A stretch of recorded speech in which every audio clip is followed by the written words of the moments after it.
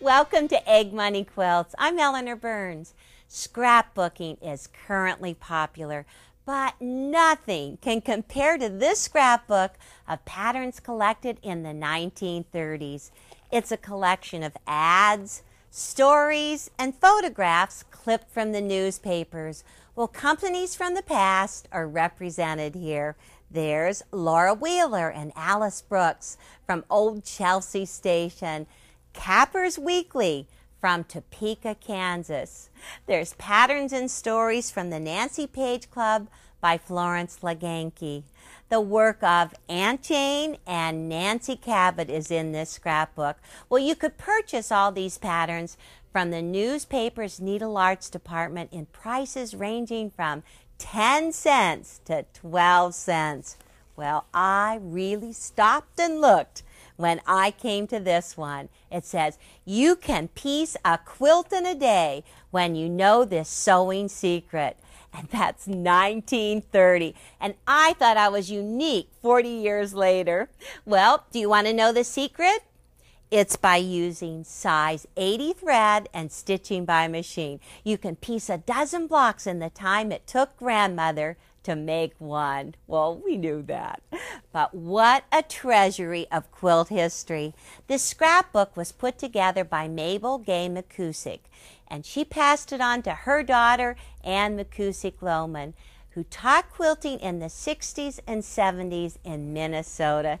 And here is Ann's high school picture. She must have had a lot of fun. Well, she had a treasure chest of patterns to select from. This scrapbook's amazing. Well, all 12 patterns in this sampler one are shown in this scrapbook. Well, these 12-inch blocks are framed with a reproduction print, and then they're set together with lattice and cornerstones so the top fits a queen-size bed. The blocks lay on the mattress, and that beautiful scallop border hangs over the sides. My cousin Carol Slepik did the quilting. It's just beautiful. It's time to finish this quilt. Today, we're going to sew together sampler one. Join me.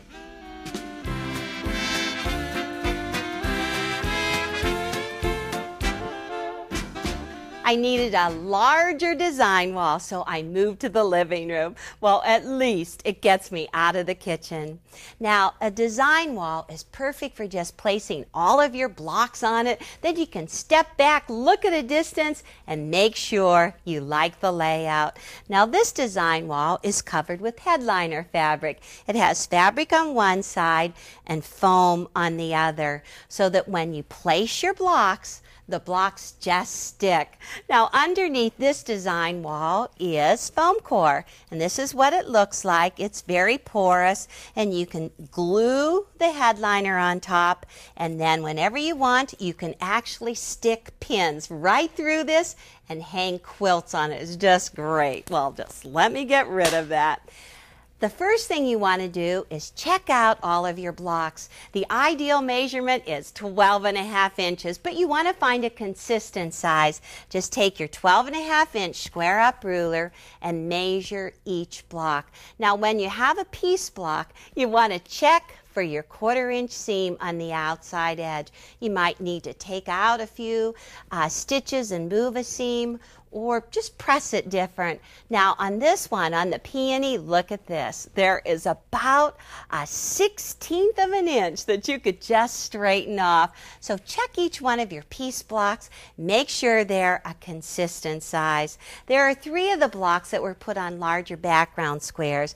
The Grandmother's Flower Garden, the Dresden Plate, and down here, the double axe head. Well, they were put on 13-inch background squares. Make sure you square up each one of these blocks. Check through all your blocks. The next thing is to position them. Well, this is a lap robe for sampler 1. It's 3 blocks across and 4 blocks down. Ooh, we worked on laying them out. Notice that there's a lot of triangles in this quilt in just the yellow. Here's Road to California, a lot of yellow, Turkey Tracks to yellow, and then down here to Garden Walk. It helps if you think of that triangle when you're positioning your blocks. Now, you don't want to have your scrappy blocks all in a row. Multiple color blocks. In this one, we just made a diagonal line. Just step back and look. Make sure that the circle blocks aren't all beside each other. Arrange them exactly as you want them. Then cut your lattice. These are 2.5-inch strips, the length of your block, 12 1/4, 12 1/2. These are 2.5-inch squares around the whole outside, down through the middle. Get your lattice and cornerstones in place. Then the next thing you want to do is sew vertical rows. I always go top to bottom. Take the second vertical row and flip it over to the left to the first vertical row. You want to go straight down along. Get them all in order, and once you've taken all of the second vertical row and flipped it right sides together, then stack from the top to the bottom, keeping the top block on the top. Ooh, this is good. Now, I like to do this because I can't stand running back and forth to my sewing machine and picking up blocks. I'm just going to go this far. You know how I am. Got to get stuff done quick. Well, you're just going to pick up the first, and it's the cornerstone and the lattice. It's still a 1/4 inch seam. On these quilts, I actually like to back stitch on the beginning of the row and on the end of the row. In between, I don't back stitch because we're not going to clip them apart. We're going to chain them together. Once the first set is through, go to the next set. They're already in pairs, right sides together. I like to anchor the block at the top, and then once I anchor it, go right to the opposite end, match it up, and if you need to, if your block is a little bit smaller, give it a tug, give it a pull so that you can fit them together. You know, if they're even off a 1/4 inch, it'll be fine. You'll be able to stretch them to meet. Now you keep on going down through your first vertical row. Let me just put this one right on behind. I just love to sew them together. Finally, it's like, whoa, I'm getting it done. But I'll just stop right here and pretend that I went clear down to the bottom. Then you go back up to the top. Do not clip these threads. You keep them all joined together like this, and it's going the whole way down. Then go back to the third vertical row. And you just stack straight down in order. Oh, keep the top at the top, and you kind of get back to your sewing machine. I like to lay them right on the inside of my sewing machine so that I can just pick up this piece and flip it right sides together. Well, you go down all of the vertical rows, one row after the other. You don't clip it apart.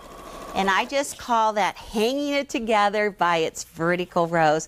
Once you get to that stage, lay it back out, check, make sure everything is in position exactly as you planned. And then once you have that all done, let me just grab hold of this. Keep on going right along there. Go down, down, down, down. Oh my gosh, I'm nearly at the end of the block. They'll all be chained together. The last step is to go across the other way. So what I do is just take them and flip them right sides together, and always look at the lattice. Here's the lattice right here, and push the top seam towards the lattice here, and then underneath also push the seam towards the lattice. That way, everything is going to lock in place throughout your quilt. Well, I'm going to get this all sewn together, and then I'll show you how to make a colorful rainbow border. The rainbow border is just a perfect 4.5-inch scrappy border to finish off a quilt when you've used up all of your large pieces of fabric in the blocks and you can't find a suitable substitute for a border. Has that happened to you? Well, you need to have 15 fat quarters for all of the blocks. So once you cut up all those 15 fat quarters and make all of your blocks, just take whatever is left and cut it into 2.5-inch strips. You need to have 30 for a lap robe and 45 2.5-inch strips for a queen. Just take 15 at a time, sew it in sets of 15, and just line up the cut edge along the top and then keep that selvage down at the bottom. And then once you have them sewn in a row of 15, press your seams to one side. Ooh, this is going fast. It's lots of fun. Just take your piece, pretty wide right now. It's barely going to fit on your cutting mat. But take it and fold it so that it's wrong sides together. Get it all lined up. And then you can use your cutting mat to square it into 5-inch strips. Okay, I'm just going to start over on that left edge. Square off all those salvages. Take those salvages, get rid of them. And then you can actually get 4 5-inch strips the whole way along. Just cut those pieces up. Now you might have a little bit extra, but you know what? Nobody ever complains when they have extra. You're just going to keep on cutting, but I'm just going to take these two and sew them together. You know, 2 of these strips is just right for the sides of your lap robe. So take your 2 pieces. Let's see, I don't want to put the same ones together. Just line them like this, still that 1/4-inch seam, and just sew right along there. Now, if you put the strip on there and it's a little bit too wide, you can always go back and take some deeper seams so they fit. Well, now I already have all of my seams going in one direction, so I'm just going to go ahead and continue with that one seam in the same direction. It's important to place your seams correctly on here. Think about how you're going to sew this. On this side, we want to sew down, so all of the seams are going down. On this side, I would be starting here and going up. So I'm going to place my piece so that the seams go up. That way, I'm not fighting one single thing. Oh, the design wall is perfect. Well, check it out. This is a good fit right now. So I'm going to sew the 2 sides on and then press the seams towards the quilt. And then comes the top and the bottom. I have to remove a couple of these 2.5-inch strips so it fits perfectly across the top. Add the corners, press the corners towards the corner, sew them on, and my top is done. Chris Levine made this beautiful sampler 1 queen size quilt for her daughter. Well, I absolutely love her inspiration piece. This is a paisley with green in it. She used that paisley throughout, touches of that bright red and green. I love it. You know, Chris's daughter should beware. Someday this quilt may end up missing. Well, to make this quilt queen size, it has the framing around the blocks. The lattice are 4 inches wide and the cornerstones are 4 inches square. This is the perfect way of making blocks that don't start out to be quite the same size. Perfect and fit together. Well, if you notice in the friendship block, there are so many seams that when Chris was finished, the block was actually a little less than 12.5 inches. So she framed it with a 3-inch wide border. Now, right beside it, this block, the double axe head was a perfect 12.5. So she just framed it with a 2.5-inch border. There is a very slight difference between those 2 framing borders, but you know, she squared them both up to 16.5 inches and they all fit together perfectly. It's just an illusion. You'd think you've done everything perfect, but you can fudge it. Well, to frame your blocks, take and cut for perfect 12.5-inch squares 2.5-inch strips. And all you're going to do is just flip the strips right sides together on 2 sides, 2 12.5-inch, and then set the seam and press them open so that the seams are behind the border. The next step is to take a 2.5 inch by 16.5. You're going to put those border pieces on the top and the bottom. Just flip them right sides together, sew them, and press the seam out. Now, if you've used a 3-inch border, all you're going to do is just square that block to 16.5 inches. Well, I have all of my blocks framed, and they're all ready to lay out. Go ahead, lay them out. This time put 4-inch lattice and 4-inch cornerstones.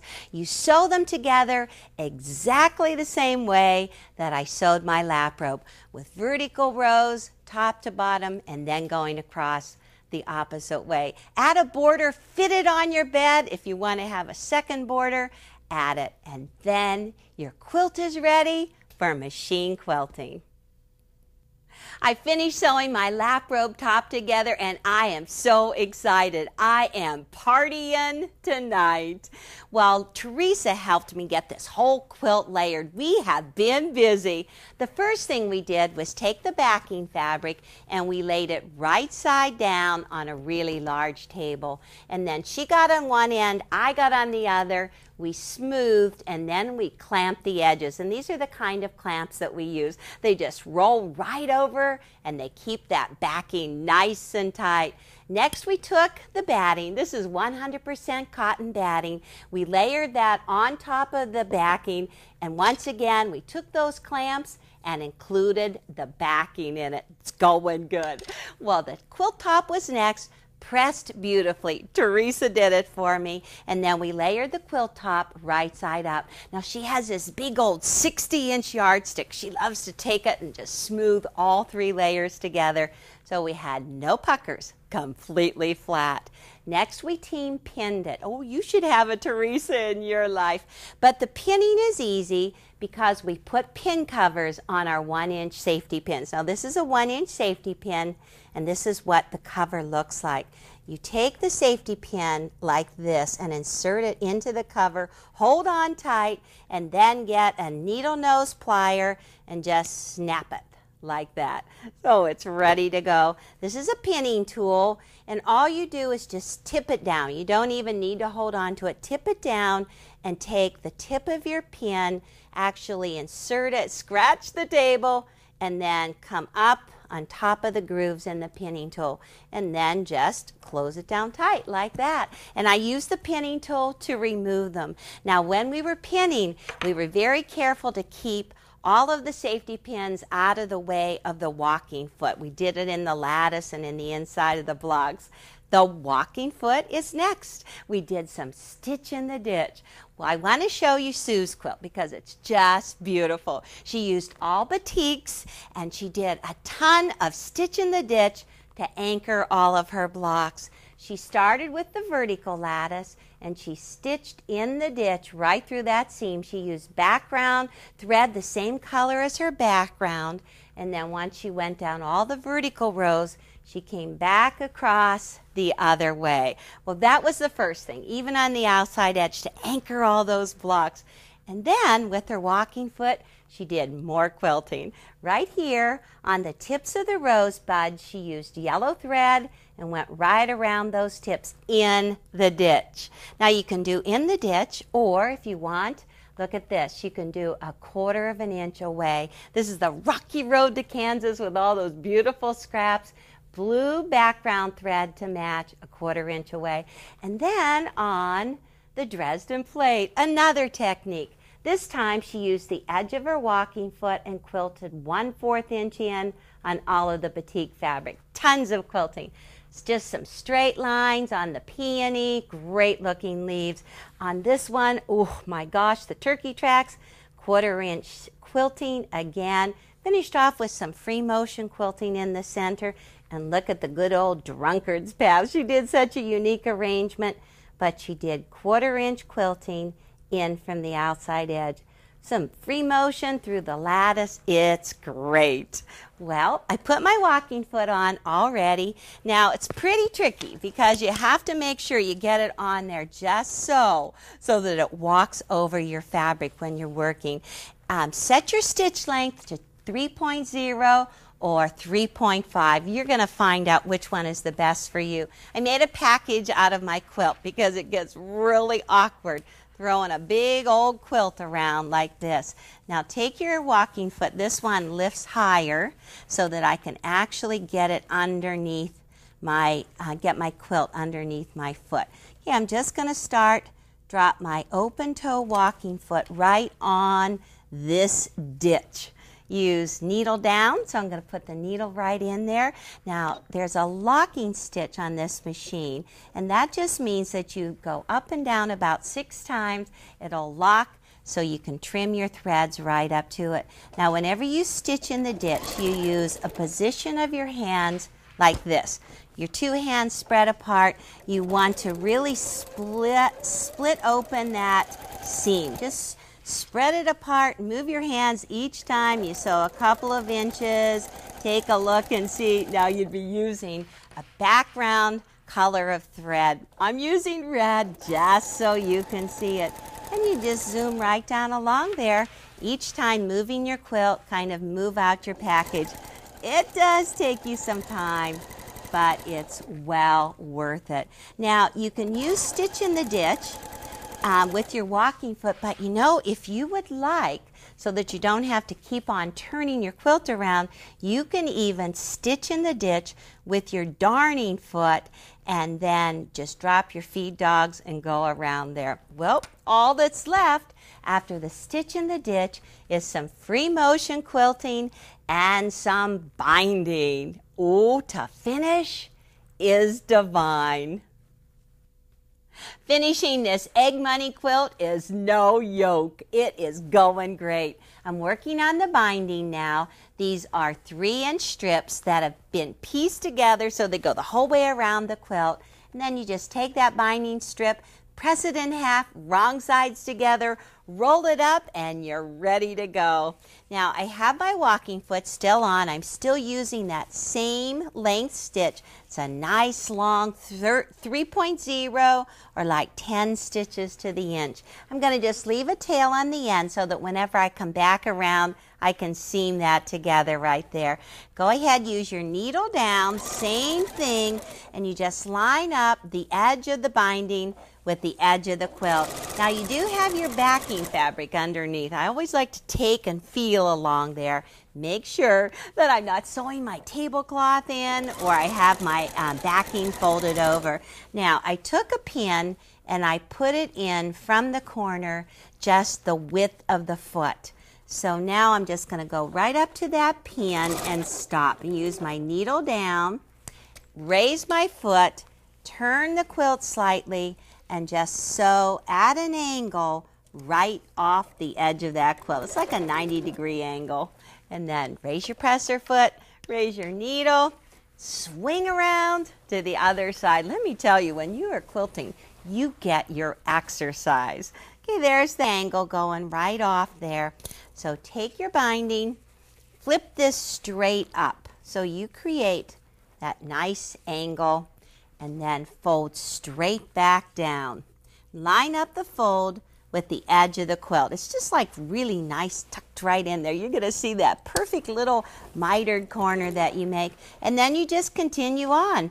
When I stitch, I like to keep my binding just a little tight. I hold on to it and just let the whole quilt go along. I think that's good enough to just show you what I've been doing.